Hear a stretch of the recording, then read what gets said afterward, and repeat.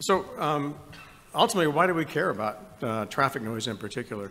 The bottom line is it's really probably the most pervasive environmental noise we're faced with. Not so much because it's loud, but because it's everywhere. A way to illustrate that is my first audio example here. The question is, which of these would you like to live next to?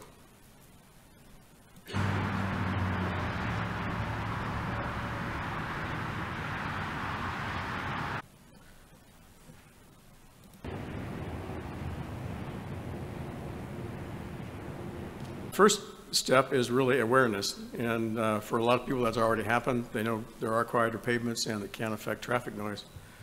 The next part of implementation is actually coming up with measurement methods. To actually start to look at using quieter pavements, and you need to know how to measure it. So that's the first step.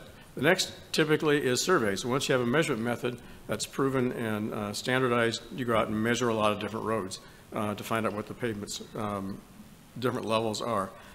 This can be done in different places, but typically agencies will do it in their local area because those are pavements they know they can build if they find a quieter one. And also they'll do surveys, more academic surveys, to look at what's been done in the literature and report it elsewhere. After the surveys, they pick quieter pavements, and they usually end up doing demonstration projects or research projects to see how much noise reduction they can actually get by using a quieter pavement. And after that comes the next, the more tedious one, is longevity studies. How long does a quieter pavement stay quiet? And that's a really big issue.